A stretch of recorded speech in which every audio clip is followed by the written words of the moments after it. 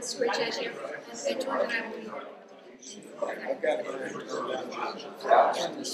This is the final public forum. This has been an absolute pleasure for me. The faces and the people and everything else, and to quote a cliche, thanks for the memories. Okay, with that, I'd like to introduce Dr. Tribley. Dr. Walter Tribley is the Vice President of Instruction at Wenatchee Valley College and Chief Administrative Officer of the Wenatchee Valley College, Omak Campus in Central Washington. He earned a PhD from Washington State University in Biochemistry and Biophysics, and he says, thanks for putting this title. And has over 15 years of experience in higher education. He also holds a Bachelor in Science in Secondary Science Education and Biological Science and a MS in Biological Science from the University of Idaho. With that, I'd like to introduce Dr. Walter Tribley. Thank you. Well, it's certainly a pleasure to be here. The chatter and the energy in the room before we started this reminds me of what a good decision it was for me to apply here. As often, you just were energized with each other. I don't know if we get these groups together very much, but the trustees and community members and faculty, staff, students, I hope. It's just really lots of energy here. It reminds me of what a good decision I made in taking this risk and applying. I didn't know that Dr. Garrison was going to be in the room today. I want to congratulate him and thank him very much. Since that's because he's not here. He could have easily have not continued his tenure here in these really unprecedentedly difficult times. And I was really proud of academics in general, wherever our leadership is, faculty, staff, in traditional academic administration, for that level of responsibility. It really is a tough thing to come in thinking as a candidate, look at $2.3 million deficit, and to take ownership of that and to provide leadership during these unsettling times is a huge statement of the quality of his character, the character of this institution, and I just want to say thank you. The other thing is this process should help us all. It reminds us celebration of community colleges, MPC, and so regardless of who you select, it's a great time for reflection, and I think that's instructive. So without further ado, I just have one question. How many of you have been to all of the forums, including this one today? Go ahead and raise your hands. Okay, well, congratulations for your dedication over and above in this important work, but I want to remind you we have repeatability limits. So you can stay, but we're not counting your choice or opinion. All right, so there will be a test, but I'm the only one taking it. If you do select me as your president, I promise that this will be the last PowerPoint about me you'll ever hear. Okay, so Wenatchee, Washington is located right there in north central Washington. I'm going to go ahead and use a different pointer here so you can see a little bit better. So it's not much. It's located in Wenatchee, Washington. The Omak Campus is 90 miles north. It takes me longer to get to Omak than from San Jose Airport to here. That's 10,000 square mile service district. That's our service district. And over on the right is a picture of our campus from on top of the library. It's a beautiful campus. There's no funny business with focus there. It truly sits on the east side of the Cascade Mountains. So I put this here to not celebrate that campus, but that for me, this is a step forward. It's an opportunity. I'm not running away from anything. Those of you who may have had the misfortune to get into my life and talk to people back there must know that I'm not leaving a bad situation. I'm moving forward, both in my career, and I hope that you see that I am the right person for you at this time as well, and maybe particularly this time, given what we've been through lately. So I'm trying to advance there. Okay, so my background, you heard about Washington State University for my PhD and University of Idaho for the other degrees. I put this slide here because I started with a passion in biology. I didn't know where my career was going to go. Sounds familiar to our students, right? And that's where I was. I'm a first generation going to college. My mom immigrated from Europe. She got her citizenship in her 40s. Neither of my parents went to college. My mother, thankfully, championed education for her two sons. And I'm a beneficiary of that. I didn't do well when I first got to the University of Idaho. I struggled. I got Fs. I didn't even know you could withdraw from a course. In fact, I thought, come on, if you didn't do well, just take the F.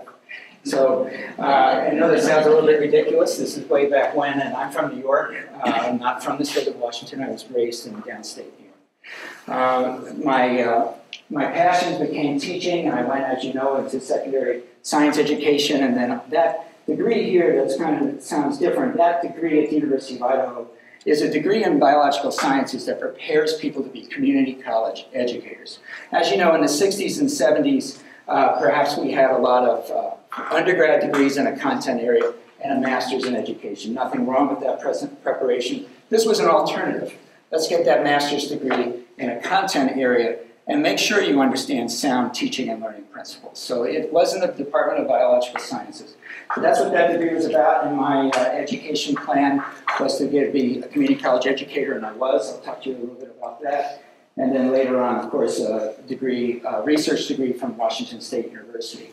And in that experience at WSU, I was part of an NIH fellowship. It was a biotechnology training fellowship. I did an internship in industry in Seattle. I spent 3 months there as a student. Zymogenetics, beautiful on the shore of Lake Union. My research won a student award at an international competition. I did well in that regard, and I went on and I worked a little bit in private industry. So this is, rule number one, Walton PowerPoints. Although I did see some of the PowerPoints presented lately, we did go through them bullet by bullet. I'm not going to wade you through that career path. I want to point out maybe the bottom, the middle, and the top, and I don't rate those in importance. So I started in community colleges as a faculty member at Seminole Community College in biology, wrote an NSF grant. So in addition to teaching the things that we teach in biological sciences, and I saw a beautiful new life sciences building this morning, and aquarium, the marine aquarium, I'm so proud of that.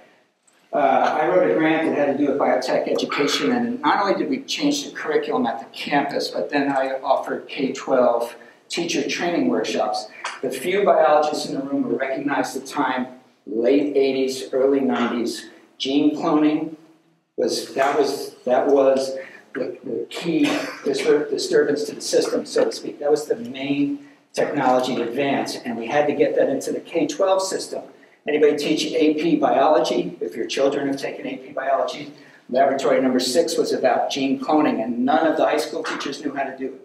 So we set up teacher training workshops in Florida. The University of Florida recruited me from that experience to do it statewide. I also did it international. I worked Malaysia a little bit, and we had visiting scientists there. Okay. At Wenatchee Valley College, in the state of Washington, we don't use the word apportionment, we use the word allocation. We have a much more generous funding model than you do. You have, Dr. Garrison and community, you have struggled with far fewer resources and tools.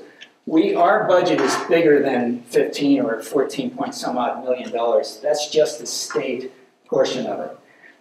This graph was provided by the Vice President of Admin Services. The bottom point on it was a projection, and we're a little bit higher than that actually, but we've lost 30% of state funding. And we, like you, are mostly state funded, but we're a little bit less. We're about 85% dependent on state funding. We have some other routes that we utilize. But this was tragic and traumatic, and just feeling this, I feel the campus mood right now. I see it in the announcements. I certainly heard it in the first interview questions. I'm not sharing with you my vision for what should happen. That's a community thing that we do, and Dr. Garrison has led that. He's been communicative. He has garnered participation, and you have done that, and that's the way we work for those things. But I can tell you that in our college right here, we lost 30 full-time employees, 60 part-time. We're a little bit smaller than you in terms of our employee numbers. We have 75 full-time faculty and 160 part-time. Ratios are different in Washington. But right after we did that move, we still had to run a campus. And so we learned a lot about ourselves. We learned a lot about the psychology of organizations. Organizational psychology follows human personal psychology. And we use those academic teachings to drive the way we were going to continue working. So I put this up here. You can't read it, unfortunately. This is Maslow's hierarchy of need. Those of you who go back, here we are, an introduction to psychology. But this slide reminds us that We are a human institution, obviously. 86% or so of our expenses are in salaries, et cetera. It's a very human activity. So as the individual goes, so does the universe, so does the institution. So we certainly keep this in mind. And the tough thing about this is, at the top here, we can't read it. This is self-actualization in Maslow's 1943 paper. But really, up here is where we do our best work. It's where we're creative. It's where we can accept difficult facts. It's where we can do our most intellectual work the best. The problem is, you can't do that unless you have security of your employment, your food, etc. So that's the challenge of leadership. And that's the challenge of all of us as leaders. And that is what I feel the culture is that I'm interviewing for. That's what I've picked up on those wonderful YouTube presentations. I feel I'm joining that already, a spirit of inclusion. And that's a very healthy place to start or to continue along this tough process we're in. This is a little bit about what I've done with the community, but of course, anytime we talk about our strife and economic losses, we know we're impacting our students with our decisions and our communities. And it's at these times and other times, we always certainly stay connected with them. So here is a snippet of some of the things I've done. I worked on a healthcare skills panel. It's a local panel of industry leaders where we need new employees, the types of things we need the college to help us do. Then we either start a new program, modify a program, bring in selective changes to the curriculum. Nurses for Tomorrow was a fundraising campaign. That was the title of it because nobody understands, when you say, well, we need a radiologic technician. And they go, if you say we need more nurses, everybody, it's just a marketing piece. And we certainly did that. The campaign was on $2.1 million. We built a $23 million building. We added a second cohort of 36 nurses in spring start. We have a fall start. We did a lot of them, and that building you'll see some pictures of in a second. Was a fabulous addition to our campus, and we put biology in there and administration. There are other community connections that we had up there, but I want to move to your questions here. This is the building I was talking about. This is, it's about 26,000 square feet. Nursing and a one-stop shop like we have here for student services where you get advising and financial aid and cashiering and orientation and ed planning. Second floor is allied health and mathematics, and nursing is part of our allied health area. The third floor is administration and biology. This is the new Music and Arts Center, 23,000 square feet. Those four big windows are studios that face north. Capture north light that you artists, wherever you are, and you like it. The roofs are canted up to capture that. And these two studios on our left-hand side actually have a garage. The wall is a garage door like for a semi. So when it's not windy out, students can take the easels out and paint and draw. And then we like to think of, if you were inviting a gifted artist to come stay at your house, what room would you put them in? How would you treat them? We feel it's a world-class facility. And that was done during that construction just ended. Like you have your 65th anniversary. This coming Saturday, we had our Music and Arts Center grand opening last Saturday.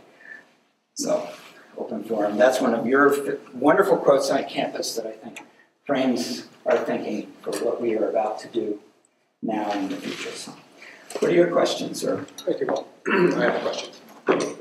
Declining support from the state and shrinking local tax bases have driven many community colleges to look for new sources of revenue, such as government grants and private donations. And these same forces have also encouraged some colleges to look for more entrepreneurial ways to generate revenue. What is your experience in bringing extra funding to a community college? And do you have any ideas of how to bring new revenue sources to Monterey Peninsula College? Your CHOM program, I learned a lot about this morning, and there you are. That's a fabulous approach that you've already taken where you get partners that are actually part of operations. That's amazing, not one-time money. That is fabulous. And what I've done, I touched on a little bit with Nurses for Tomorrow. Our nursing program is actually quite large. We used to accept 55 nurses in the fall in Wenatchee, 20 nurses in the fall in Omak. Omak is a really small town. And then we do 36 nurses in Wenatchee every other spring. That's a lot of nurses. So the the additional cohorts came from the community saying we need more nurses. If you go back just, what, 5, 6 years ago, the national nursing shortage, nursing hiring has slowed down a little bit. So they came to us with a need, they came to us with some one-time money, and we got busy. And this was my president. I was director of allied health. In that role, I had full responsibility of working with the faculty. The faculty, we have shared governance as well, and those hirings are not done by me alone, right? But I had basically a dean role then. I didn't have a dean title, but I played a dean role. We put together the need, we put together our needs, myself and Ms. Visser, our nursing director, who reported to me, and we got busy. We gave those presentations to the fundraisers, our president, we gave them. Every Tuesday night, it was either me or Linda in our art gallery where we held community forums for 2 years, donors coming through. We had CEOs of local hospital, the local clinic, the local long-term care, and we were part of a fundraiser. So we raised those funds. So it's $2.1 million. We still have more than half of that now because we were successful in getting state money. So that campaign was to pay for a pre-designed study. In the state of Washington, you get a biennium, you get 2 years for a pre-designed study with your architect or by yourself, 2 years for a design, 2 years for construction. The fundraiser paid for pre-design. I was the chair of the pre-design committee, which is very much faculty-driven, but we had a broad spectrum, including in the community. And we designed that beautiful building. We used the power of the nursing shortage and the high priority of nursing in the state funding decisions for space to tuck along the dogs of the funding model, which is administration, et cetera. But we put in, so we went from just a nursing building that we had to this fabulously big building. Anyway, my role was I did a lot of presentations. I did actually go in and ask for money with the foundation director. Much rarer. That was more of the director's job and the president's job. And we were, but informing that and being part of that from start to finish. The same is true for the Music and Arts Center. Towards the end of that, the artists took it and ran. The art and music folks took it and ran. But we had many, if you go back and Google Wenatchee Valley College and the Music and Arts Center, very controversial about building a music and arts center in the middle of a financial crisis when our wait lists for chemistry were this long. And, we had a commitment to low enrollment performance humanities, and we had a commitment to STEM. Now, that doesn't mean any low enrollment performance humanities at any time, any quarter, either campus. That's not what I'm saying, and I hope that's not what you're hearing. But we had a real commitment to that. We were in a very rural area. The college's mission was to provide a cultural center. Now, what better way to provide cultural opportunities for a very large and diverse and rural district than to be a go-to place for music and art. Anyway, those are some of the things I've done. I wrote a grant for high demand nursing funding where our funding came in at $9,000 in FTE. This was about 5 years ago to sustain the program. There were 100 on the table, 34 community colleges in the state. It was high demand competition, not just for nursing. Not all 34 have a nursing program, but probably 28 do. 100 high demand FTEs on the table, and Wenatchee Valley College is the 8th smallest school out of those 34. We're pretty small. We got 18 of those 100 high demand. So it was a very good project, and I wrote that grant. I wrote an NSF grant earlier in my career. I think we may have covered that, but I like the idea of the CHOMP concept, and the more that we can do that in perhaps some other areas, the better. That it might be time for our local industry, not time, they already have, but we really need to turn to those partners perhaps and look for more sustaining ways that we can contribute to the college. And the college can look for more sustaining ways to really serve those industries and right with their bottom line. We need international students to help them open up markets in other countries. That could be a start. Thank you. Please tell us what you know about our education center, including the Marina Campus and Public Safety Training Center, as well as future planned public safety training sites, and describe your vision for the future of this part of our district. I was there this morning. I know I couldn't make it on the tour, so the last time I came in and interviewed, I drove through, but today I was actually able to get into a classroom, stepped in on Algebra 1 in the morning, Mr. Washburn, and that's some of his students. It's a beautiful campus. I guess I'm going to start, pivot a little bit from the question to say you saw my role in Omak. That role in Omak is sort of, if we were a multi-campus district, we're not officially, like MPC. We don't have base funding for Omak, but we still make a commitment there.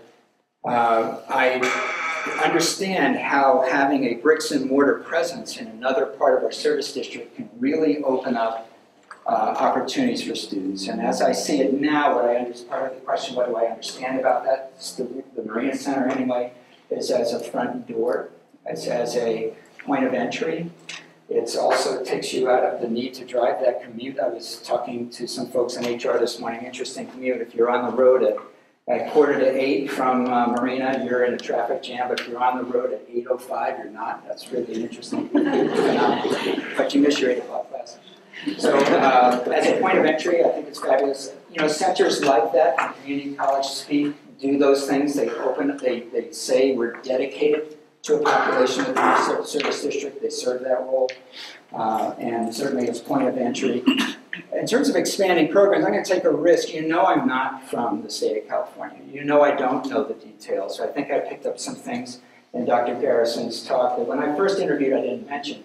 But if we don't have that base funding, I believe if you get to that 1,000 FTE students, about $1.1 million in base funding is provided. Now I imagine that in the state of California is probably either in great peril of shrinking or has already gone. But if it's not, getting that base funding, I would say we would want to have in our on-campus advisory groups an all hands on deck as to how we can do that. Well, we don't have 1,000 FTEs there, roughly 500 FTEs maybe, or give or take. So if we can base some hybrid or some online courses out of the Marina Center, we might be able to generate those FTE students and count them there.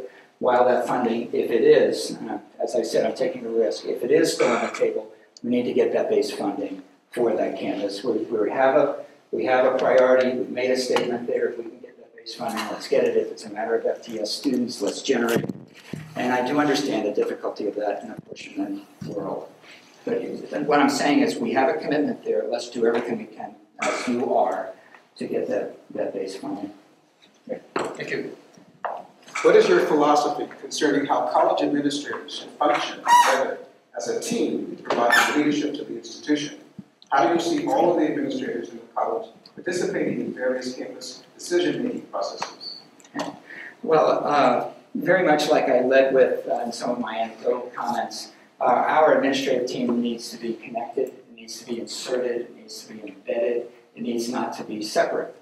And I felt like my introduction was going a bit long, but as we climbed out of our 30% reduction, and this is not ingratiating, this is true, we did not do that without our faculty and our frontline administrators working like this versus the camps, the adversarial camp model. So our administrative team needs to be embedded, needs to be inserted, it needs to be communicative. And that's a really important piece because trust is about what's going on behind that closed door. We really don't want that happening at all. Certainly the YouTube videos I've seen from Dr. Garrison does not, I'm up in Wenatchee watching those, do not suggest that there's a closed door. I mean, they're very open, they're very transparent, they're not hiding things. It seems like all options on the table. So our administrative team needs to be obviously embedded with our group. They need to be talking with each other. That's a reference to our nature and community college. I'm not speaking specifically of MPC, of being silo and turf oriented. We need to break down those silos. So one thing that you didn't see from my bio is that information technology actually reports to me. Now, don't ask me about your cell phones or your computers, right? We had an information technology department that's separate, much like you do. Please don't hear judgment in this. We're a very small college, not that small. We're fairly large, but we just couldn't have the information technology department here, and we didn't have an instructional technology department. So with all these winds of change and how all these tools that our faculty are making available for their students, we would get in a queue, you know, I mean, there's the phones we have to string to that office, and then we have to get these computers up, and then, oh yeah, that new learning management system has to go down here in slot 6. So we collapsed ITV together, and that collapsed silos. Our person over ITV is Mr. Hirsch Tudor, and he is the Dean of Library Services and Learning Technologies. And so that was a major reorg we did, and it's just been fabulous. You know, one of the things I mentioned in our interview is that while we work through this cut in funding, and we work through implementing student success task force recommendations, community college landscape is changing. You know that. We have Stanford just up the road offering courses for free to 100,000 students. So I see our Vice President of Instruction. Now, we're not going to be afraid of this. These are opportunities, but the landscape of community college education has changed. And if we're too hunkered in, and we have to be, right? Remember Maslow's hierarchies? We have to do that. And at the same time, we have to get ready to handle hundreds of thousands of students. They're going to show up with a certificate from Harvard for Introduction to Psychology, and they took all their classes in a secure environment, all their tests, and they're going to say, I want credit for prior learning, and they're going to get that credit. So those are some of the changes and some of the opportunities. So getting IT to be more totally ingrained into the system was a way we took our administrative team and forced that infusion. It's been fabulous. It's just been fabulous. Okay, thank you. Just recently, Governor Brown signed into law the Student Success Act of 2012. How do you think implementation of these mandates will impact student services here at MPC? Please respond with the assumption that Prop 30 passes this November, and again, as if Prop 30 fails this November. Okay. September 27th, I think, was that day that was signed in. Well, it's certainly going to change things. And before I go on, when we in community college systems have legislation like that, that's broad and sweeping, and not necessarily campus by campus based, not necessarily based on, not at all, frankly, based on the actual demographics of most community colleges. The legislation is going to come with some bumps. It's going to come with some things that don't fit. For example, so what will that mean for student services? Well, student services obviously is going to play a very focused, and I don't mean this to say it's not, it's going to be playing an ever more important role and focused role in all of the campuses in the state of California. So how will it change? Well, right now we've got 9 of the 22 recommendations are the first up, and there's 2 that I'm reading are linked directly to some funding, and those are getting a common assessment and also reporting on our scorecard. So those 2 right away are ones that we have to focus on. So what I'm familiar saying with on my campus back in Wenatchee, looking at our Vice President of Instruction, is that funding is going to play, and finances are going to play, a necessary and disproportionate role in our decision making, where our focus used to perhaps be, wow, let's do this, it's a broad curriculum, let's try that in our community, wouldn't that be great there? Now we really have to focus. So if there's 9 recommendations coming, 2 are directly related to some possible funding, we need to focus on those. But the assessment, common assessment piece and the scorecard. So in terms of Prop 30 passing, as I understand it, it's going to stop the bleeding, but it's not going to restore the base. So that feels like where we are with our deficit spending. That's our staff. We need to think about all of these humans and all of their work and what they do, and see if we need to reorganize where we have people and what they're doing, how technology plays a role. So you can see these advisory groups, these task force groups all over campus, fully integrated administration staff, faculty, talking about, here are our resources. How can we meet these task force recommendations? Assumption 1, no new employees. That's assumption 1. Assumption 2, let's do that again, but let's add selectively. If we have to take resources from some other place and put them there, what would they be? Most critical to least critical. And the team starts working on those. I don't have those answers for you. I don't know your frontline staff. I don't know how many you have in certain places. The emphasis is on initial advising. These are good things. I've been on your webpage, your STEP program, you're there in terms of, the steps that students coming in. I think it's a matter of compliance, following up with students. The data will be collected. Dr. Ryan will be able to collect those data. We'll be able to put them on the web page. That's not particularly difficult to get those two pieces met. The unfortunate thing is, up in the state of Washington, a college called Green River Community College has a wonderful model for placing students, and it's not based on single point entrance tests. It's not based on the COMPASS test or the MDTP test, that we have here.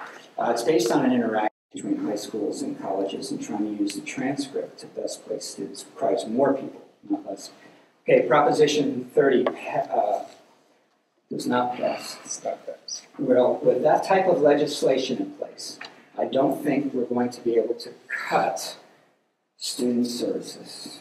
Now, that's kind of a broad statement, right? And we know that there's all kinds of ways we can look at every part of our campus and find ways to be more efficient. I'm talking about broad, large amounts of money that we're going to be able to find. I think we really need to. That legislation sort of protects that to a degree. I'm really happy you're working on that, and I will be with you. It would be a collaborative, broad-scale, focused advisory committee work. I can't come in, but if I were in the state of California, say that's what we would do. But the noble goal of trying to help students be more successful is what I would choose to believe is at the heart of it. Completion agenda is hard. Maybe that's another question. There's a lot of parts to this legislation that fundamentally changes the community college system that I love, that we all love. Most of our students are part-time. More than 50% of our students take less than 6 units. So the completion agenda is, enrollment priorities. Those are really troubling things. I don't know if I answered that question. I don't know if any one person can. As you may know, we are currently on stability funding. What actions or approaches would you take to increase FTES production at a sustainable level? What is your opinion of using instructional service agreement contracts to generate FTES? I think it's fundamentally healthy to keep enrollment healthy, and just as a general statement, obviously that's true. But sometimes we're just trying to make that band right into that apportionment, right into our 7,000 that we had recently, and not one more. I think that online approaches, certainly contracts such as that, are very valuable. The part of the student task force initiative that I'm really concerned about is the language where only those courses that have been defined by the system as being part of an education plan get to count towards apportionment. And I don't know how, when you're just rolling that out, that's going to be difficult to predict. And so I hope there'll be some forgiveness of this. You see what I'm saying? We can't just increase FTES. It has to be an increase of FTES, at least a large portion of it, within that rule that's tracking with student education plans. So I am hearing impaired, I'm relational, I love face-to-face classes, but technology gives us lots of opportunity. I have 3 daughters and a spouse that I have those daughters with. I think I played more of a role. But my oldest today is taking an online psychology class. She's gone back for a 2nd degree in nursing. She's doing an accelerated baccalaureate program, and she's choosing an online option because she doesn't have to fit it around her work schedule. She can work, she can, she doesn't have to, she's a waitress right now. She needs hours when she can get hours. So things like that are very helpful. So I think that through using technology for sure and opening up some markets in that regard will be very helpful. And I would certainly support the already ongoing initiatives for international students. We have that agreement with Cal State Monterey Bay, expanding that. Those international students bring educational opportunities for our campus, not just the money that they pay. And Monterey has long been an international destination for a lot of reasons. I think we could really exploit that as well, bring in some different funding. Thank you. The The college has struggled with replacing technology as equipment and software becomes obsolete because of limited resources. How would you prioritize the replacement of these items? Well, I would prioritize this as very, very high. We're in a day and age of technology enhanced, and I'm not just talking about smart classrooms, but technology enhanced learning opportunities, learning management systems. They come under names like Blackboard, Angel, Canvas. We are converting to Canvas because Canvas will allow our students to use their cell devices better versus having to have a computer hooked up to fiber optics, which doesn't happen in North Central Washington, where we serve Native American populations, we serve Anglo populations in very, very rural areas that don't have fiber. So it has to take priority. We're in a data-driven world.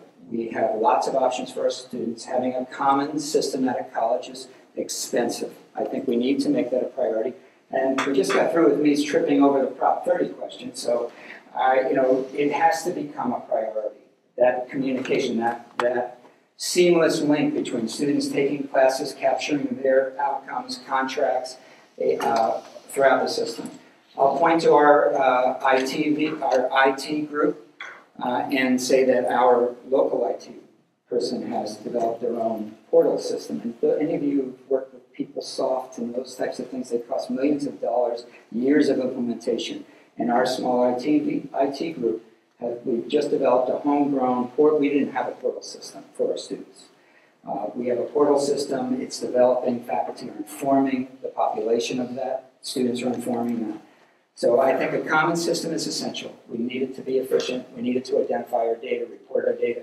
We need it so that our students don't have to learn if this is playing out in front of our students, if there's too much difference in what one faculty member's page looks like, just their page that they go to when they go to a course, versus the calendar's over here on this online class, or if you're using technology for your face-to-face, same thing.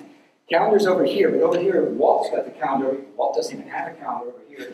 And that's like walking into a room like this, and every time you walk in, sometimes the seats in some room are going this way, sometimes they don't have any doors.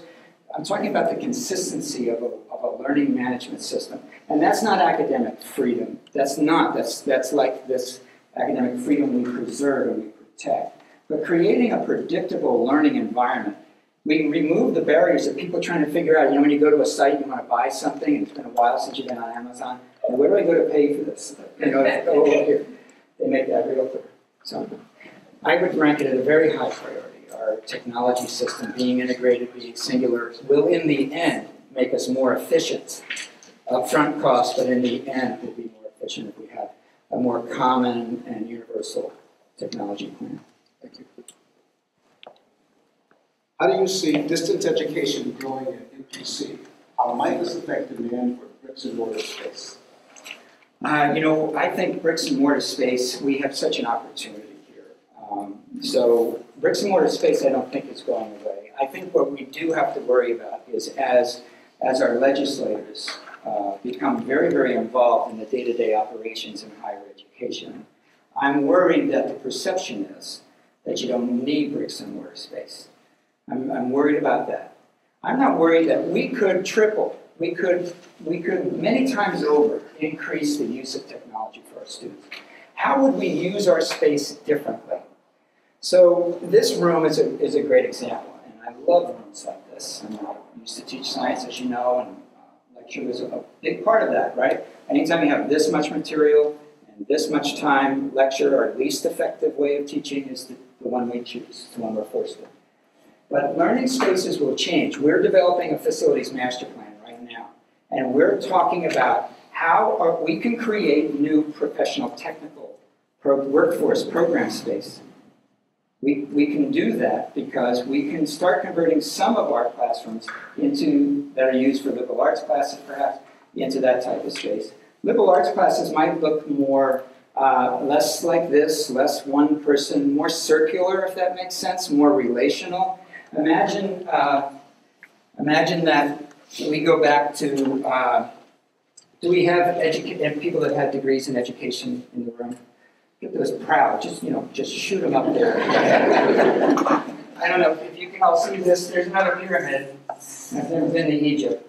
But we have levels that have been levels of cognition that we talk about, Benjamin Bloom's taxonomy, the types of thinking we need to do that you're all working on, developing in your students. So those different categories of cognition have been renamed by Bloom's student in the 1990s. They're now verbs, and at the top changed. It used to be judgment. It's now creating. That's at the top. That's what we do in music and art, whether I get your vote or not. When people ask you the importance of music and art, when you go into a performance humanities class, 90% of it is working on the highest level of cognition, and 10% of it is, now in art we have to remember that white light is a composite of many different colors, and if you spread it out, you can see the different colors. And now we're done with lecture, and go get to work. And this is the way you make things look like they're far away or close. Okay, and then you work, and you get busy on creating. So up here is creativity, application, knowing things, ABC. But sometimes, like in my discipline, this, and I love my discipline, and this is necessary for all you science folks out here, a lot of my biology classes, and I'm talking about into my upper division biology classes or my chemistry classes, a lot, and I'm not dissing you now. I'm saying the words have many syllables, but I'm still in a mode of memory. The cell has many parts, mitochondria, the nuclei, the lysosomes. They do different things. These are their functions. That's memory, right? Imagine a classroom that's flipped. You know about flipped classrooms, most of you. A flipped classroom happened back in the 50s, and this is what it sounded like. I want you to go home and read J.D. Salinger's Catcher in the Rye, and come back, next week, and we'll discuss the first 2 chapters. That's a flipped classroom. The students are doing the content a lot on their own. The faculty member is getting them to talk to each other. You're getting them to learn from each other, probing, analyzing, developing their abilities to have an informed opinion. Because when it comes down to defending that liberal arts concept or why we put some of these classes in our professional technical disciplines, we want to move as a nation from people that, everybody has an opinion. And your opinion is just as important as mine. We want to move our college-educated group to that I have an informed point of view. English, we call it 101. Your composition course teaches students not just writing, develop an informed point of view. Pick a subject, pick a topic, a thesis statement, develop in a cogent manner, and sum it up. So a flipped classroom, we may use our bricks and mortar for more of this. And I would love it if I spent time and put my courses into some sort of electronic format. I'm talking about face-to-face classes now, not online. I'm face-to-face, you're all part of my microbiology class, and before you can go to lab this week, you're going to demonstrate on a computer here at the college or at home or at Starbucks or wherever you are, you're going to demonstrate that you have this level knowledge before you ever come into the lab. You're going to know all the little parts of the cells, you're going to have them memorized, and when you show up, our face-to-face bricks and mortar at MPC is getting more people to hear faster, further, faster. And I'm not talking about online. I'm talking about using those tools. It's the same thing about assigning somebody to go off and read a book. It's the exact same thing we've been doing, except we're just using technology to make it better. Math can apply this fabulously. We're doing that at our college. It's called the Emporium model. Nobody fails. I can take your class, I'm face-to-face, you introduce one concept in math, 5 minutes.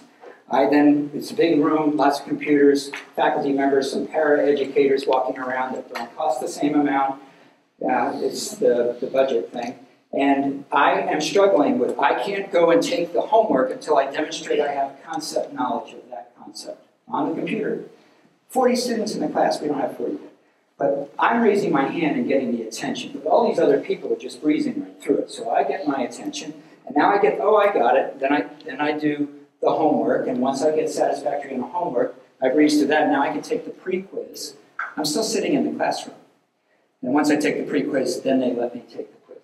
I don't think it's going to cause us to lose bricks and mortar, but it's, unless we want the legislature to make our decisions for us. So let's put into our facilities plans ways that we can, if we're teaching business, let's put on, you probably already are, but let's put on some business meetings. Let's have a mock business meeting with that class time. Let's have students engaging in that way. and off campus do some of this content. That's the Khan Academy. I was listening to NPR again yesterday. I had a lot of time in the car yesterday. And the Khan Academy is doing that, just up the road. That's that flipped model. Thank you. In today's budget climate, what criteria do you think should be used to prioritize the requests for filling vacant positions or for new positions at NPC? Okay, so in light of what I've just shared with the group, if we were to come together and say that we have a focus on getting a common technology, if we had an institutional initiative like that where we need to really focus on getting a universal web-based format that settles us down, not having everything different in different employment classes with this group of the faculty here, that group of the staff there, using different machines and software. If we had an initiative like that, that would have to take some priority. But otherwise, as a blanket statement, we need to look at the point of the bullseye, the drop of the water in the lake. We need to care for our students. We need to put a priority on those folks that are closest to our students and helping them do well in the classroom. And that's not just the faculty, but that's where we make our priority with that, and then we move out. And that's why at Wenatchee Valley College, when I talked about some of the folks that we lost, most of those, none of them, we didn't rip a single faculty member.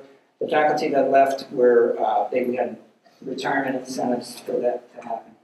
But we looked for who was farther away from that. We don't use words like essential, but those types of nonsense types of things that ruin the morale of campuses.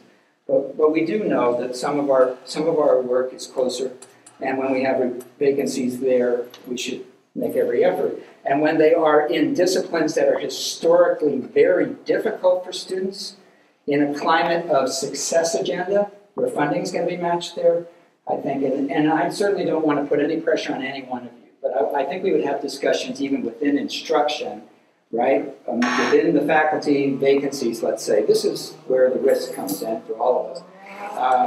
If we're really struggling in mathematics, math is difficult. It's difficult, it's difficult, it's difficult everywhere. It's that intermediate algebra, isn't it, you math instructors?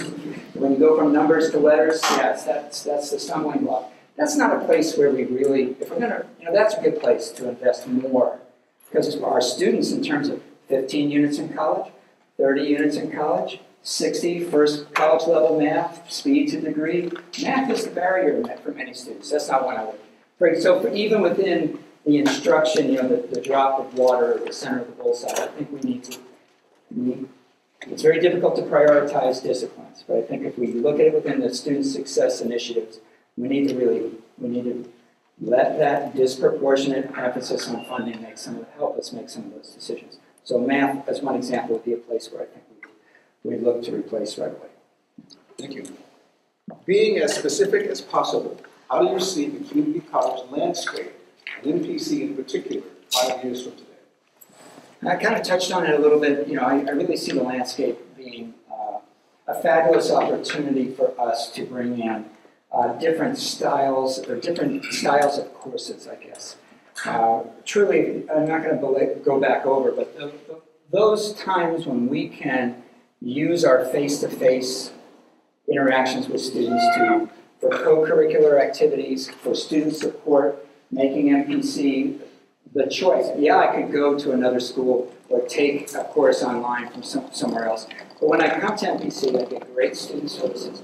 The faculty know my name. When I'm in those classes, I'm engaged, I'm talking. You're all adults, and the education level in this room is sweeping. And listening to me talk for this long, you all have opinions. When you read the books about adult learners, you want to participate right now. You want to jump in there. Let's make our classes like that. So I think in 5 years, we're going to have more, where if I were teaching a standard lecture or science course, I would want to have more interaction. Now, if I'm in this kind of classroom, that's going to be tough. It's going to be difficult. So I see a lot of actually efficient use of spaces, the hybrid model where students might come in to the same room, taking a 3-unit course, and they show up for 1 hour a week in the same room. You can put a lot of courses into one facility. So there is some efficiencies there. And I'm saying efficiencies, I'm not talking about, I'm talking about efficiencies in dollars and space. I'm not talking about You know, it's really efficient if our students don't have to spend a lot of time with us. That's not efficient. It's not good. So I don't want to be misinterpreted there, but again, please keep in mind that the budget is going to play a disproportionate role in our decision making. Thank you. What experience do you have with program discontinuance? With program discontinuance? Yes. Okay, yeah. So we had, so my personal experience is going to be tough with your focus up the road at Fort Ord, but in Wenatchee, Washington, our fire science program was not a place that our local Wenatchee Fire Department, our largest potential employer, would not look to our graduates to be the ones. I'm not telling any fibs there. They have, or being inappropriate. We had a great program that if a person wanted to become a fire chief, they needed to get that degree. But they tended to hire people within. It was labor. It was a labor culture where people that came to that fire station and stayed in there, they got the job. So here we are in little Wenatchee, Washington. We can't afford to send our students, our graduates over to Seattle 2.5 hours over the mountains. Might get jobs, might not. So I canceled that program with our faculty. The same faculty member who was teaching that didn't lose his job, Bruce Morigi. He also taught EMT, and the EMT program went as well, and he's still retained. He's our safety officer. Along with the exact same time that this was happening, more requirements for homeland security type of needs came to play, and he certainly filled in that role. And at this point, we're offering EMT programs at continuing education. When we need to, we'll go out and teach those. Natural resources. We're up in the North Woods of Wenatchee. Actually, it's in scrub steppe environment, lots of sagebrush, lots of ponderosa pine. Our natural resources program is a degree program and a certificate program in the Wenatchee campus, and it was a degree program and a certificate program in Omak. It requires majors ecology taught face-to-face. Now, on the Wenatchee campus, majors ecology, fully transferable to a regional four-year university. We would get 10 students or so in Wenatchee. In Omak, we didn't have the personnel to teach it. We wouldn't have that interest, so we reduced the degree program in Omak, just have a certificate. We do a lot of program reshaping and remodeling and stackable certificates, right? And it also dovetails into financial aid requirements. So a lot of the programs we haven't canceled, we have simply shuffled them to make short-term stackable certificates within a longer-term degree so the students are still financial aid eligible. Do a lot of moving around. We have a wonderful industrial tech program that's sort of generic. Like it's not specific to any one employer, but those folks are OSHA and WSHA ready to go. They can run forklifts. They know something about electricity. They can all do basic welding. And if they go out and work in an apple packing shed, that's where apples come from. So if they go to an apple packing shed, they could be generally useful there. If they go to an automotive shop, they won't be an auto mechanic, but they could be generally useful there. We have a retail management certificate that's just, the bond, JCPenney, that's the type of industry we have. We definitely have reshaped our ag program, totally reshaped it. And we have a wonderful 2+2 agreement with Washington State University. Thank you. How do you see the role of the foundation, especially over the next 5 years? Foundation will continue to be a great partner during the wonderful tour I had this morning, and I saw many of the works of the foundation and the gifts that they're helping to find in our community. I think that, like we were doing in Wenatchee, I think that at times we might need help more in operations. Things that, it's kind of tough when you're trying to find donors. It's really nice to have something that donors want to give to, something that's, here's a computer lab, and I bought a computer, and that computer's going to be gone in 5 years. But we need more help like that. I think we could explore is some of the avenues that were brought up in YouTube's I saw from Dr. Garris. I mean, if you look at your international student effort, and again, I apologize, I don't know all of your employees, but I think if we, let's say we're talking about greatly expanding that, well, that's a venture, that's an experiment. If the foundation helped us pay for a full-time employee for a short-term basis, I was hired into one of those jobs in biotech. If you do a good job, you'll have a job for 5 years. If you don't do a good job, you won't have a job for 5 years. If the product works you'll make a lot of money and move on, and if it doesn't, the company will close and you'll move on. It was the second story. So if we get some seed money from the foundation, we might be able to put recruiters, culturally sensitive, culturally aligned recruiters in various countries to represent us, to send their students, see how that works for a while. It's an experiment. I think that's very, very good use of the money. Just a closer relationship, which always starts with friend-raising. It really starts with friend-raising, where you're not always just turning to the foundation when you need the money. And I know that can't be true because I see your culture here. You're involving them. You have a 65th anniversary this week, and I'm sure you have lots of wonderful events. So, Last question. Why do you want to work for Monterey Peninsula College? Well, if it's not evident right now, I'm just really impressed with the academy here, with your courses, and the climate of your college. You know, community college, you're a comprehensive community college, meaning you do all those mission areas and you're doing well. You actually have a very broad curriculum within your transfer. It's very appealing. I love your international programs. I am more convinced now than I was before when I sent in my application. And it has to do with who you are to each other, the way you're working through these things. I'm learning that from the mood in the room this morning, the YouTube videos I'm watching, the many conversations I'm having, and I can't really quantify that for you.